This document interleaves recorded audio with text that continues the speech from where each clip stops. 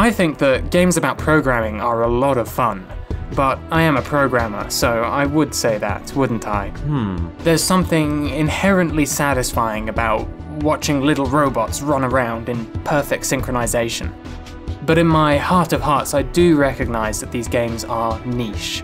They tend to be a little dry, a little abstract, and hella challenging. But that's what makes Autonauts so refreshing. In this game, writing code is dead simple. In fact, you don't actually write code at all. Instead, you push the big red record button on your robot and then perform a series of actions. The robot will follow you around and watch everything you do, and then when you hit play, the robot will repeat them. This is a really intuitive way of programming because the code is concretely tied to your actions, rather than abstractly tied to things like numbers or registers or functions. And this only works because the player and the robots are mechanically symmetrical. You can do everything the robots can do, and vice versa. You can move, pick something up, use it, and put it back down. You can also store and retrieve items from your backpack. This moveset manages to stay so small because the actions are context sensitive. If you drop something on a blueprint, you'll start building it. But if you drop something on a workbench, you'll start crafting. And if you drop turf on soil, you'll plant it. In fact, most of the gameplay involves picking things up from one location and then dropping them down somewhere more useful. To help smooth this along, the game uses agriculture as a metaphor. It's obvious that you use the axe on a tree and then you bring the log to the chopping block because that's just how trees work. This is called piggybacking, when your rules lean on common sense knowledge that the player already has. So, your robots can copy your actions, which is cool, but it would be cooler to copy a concept, and then apply that concept to a variety of different situations. And there's actually two ways the game lets you generalize your programs. The first is to alter the robot's search range. Some actions, like picking up an item off the floor, involve a search instruction where the robot tries to find an item of that type within the provided area. By altering that area, you can take a robot that picks up one log and generalize it into a robot that picks up all the logs in your forest. But that wouldn't be much use without the other feature, loops. You can take any set of instructions and you can slap a loop around them, making the robot repeat that code forever. A robot that makes a spade now becomes a robot that will continually make spades until the storage box is full. A robot that digs up one tile now becomes a robot that prepares an entire field. You can also change the loop's exit condition, and this is where things really open up. Let's consider this program where the robot is told to pick up an axe and then chop down a tree. It'll run once, but then the program will stop. However, just by throwing a few loops in there, we can make this robot fully self-sufficient. It now picks up an axe whenever its hands are empty, and it then uses the axe for as long as its hands remain full, and the whole thing then repeats forever. You can get pretty creative with these loops. For example, this code does exactly the same thing, but it also uses the robot's backpack, meaning they'll need to run back and forth to the tool storage less often. But this kind of advanced coding is rarely necessary. You can do most of the actions in the game with a basic forever loop, or with the hands full, hands empty loop. Complex actions can then be achieved by combining lots of simple bots, each one just performing a small part of the whole.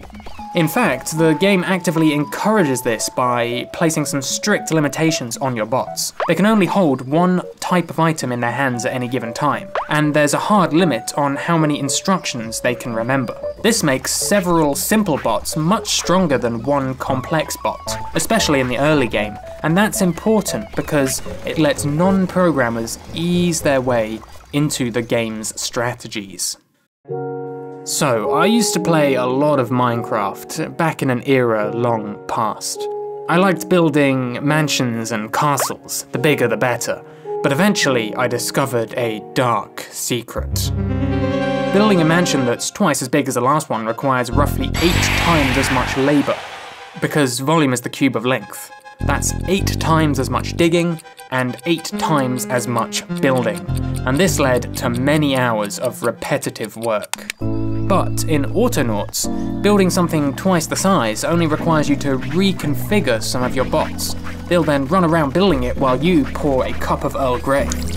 It might still take a lot of time, since those bots do need time to carry everything around, but in terms of labour, you barely need to do anything extra.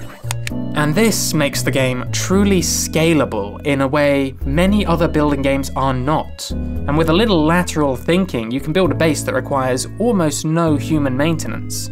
At one point, I was spending loads of time running around recharging my bots. But then I realised you can program a bot to recharge your bots. And if you have two charge bots with the same search area, they can even charge each other.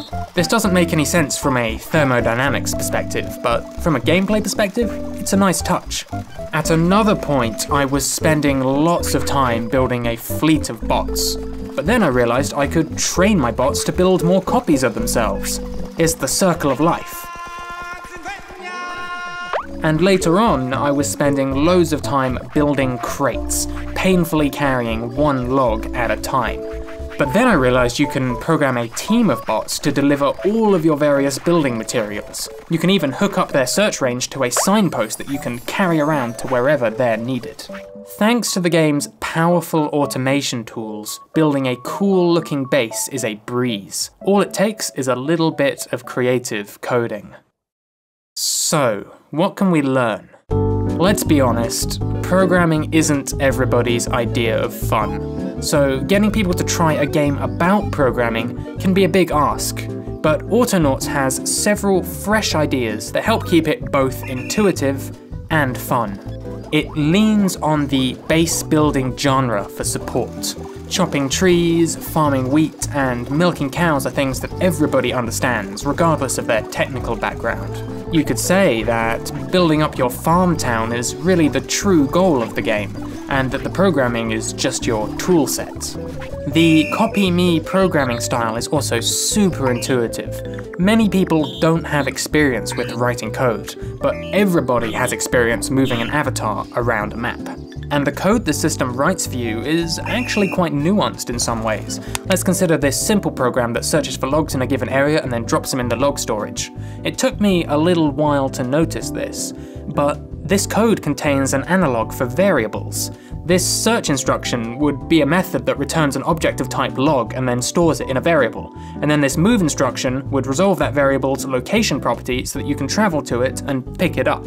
This is stuff that every programmer will be familiar with. But the cool thing is that the game doesn't require this kind of technical knowledge. Everyone can understand a natural language instruction like find a log in this area, meaning they can code with variables without even knowing what a variable is. And finally, the game uses parallelism as a fallback. There's no need to write one complex robot when 3 simpler bots will do the same task and do it faster.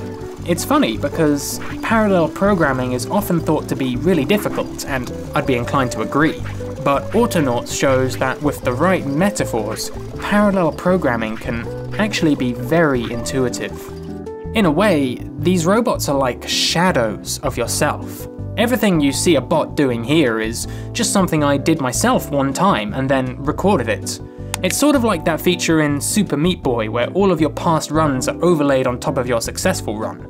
Only, instead of flinging themselves to their deaths, your shadows are doing useful things.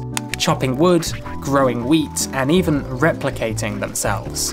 And so, in summary, Autonauts has 3 big ideas that help it make programming accessible to everyone. 1. Everything has a clear application to farming. This allows it to piggyback on the player's pre-existing knowledge from other base building games. Number 2, it makes entering your code very easy. Just slap that record button and you'll start writing legal code. This takes a lot of the guesswork and trial and error out of getting to grips with a new language.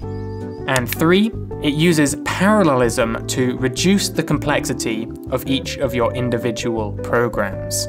If a task is too hard for you to write, just split it up into pieces and get a separate bot to do each part.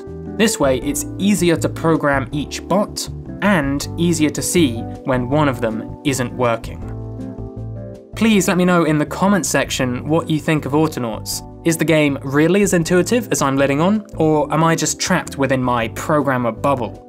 I have more videos on the way, so remember to sub and ring the bell if you haven't already, and in recent weeks development has been moving very quickly for Patch Quest, my upcoming roguelike title where you explore a jungle and ride cute monsters. I'll be posting the next devlog episode soon. That's all for now. Thanks for watching.